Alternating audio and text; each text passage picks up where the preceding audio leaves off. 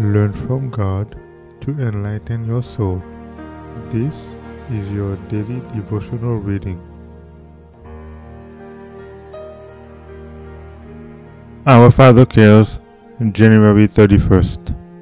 We shall inherit all things. He that overcometh shall inherit all things, and I will be his God, and he shall be my son.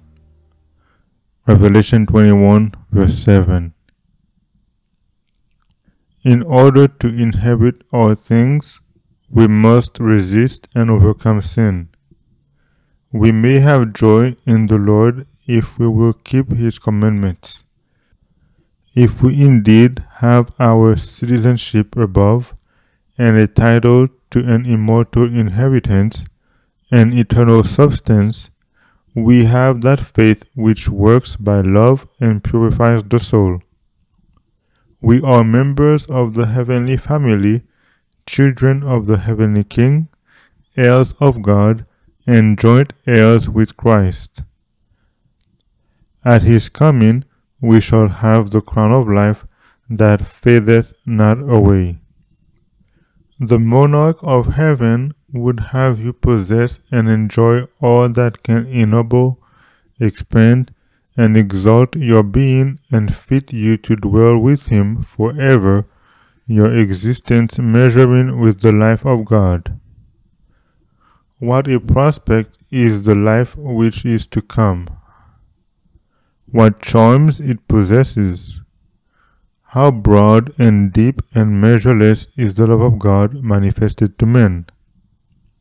The privileges granted to the children of God are without limit to be connected with Jesus Christ, who, throughout the universe of heaven and worlds that have not fallen, is adored by every heart, and his praises sung by every tongue.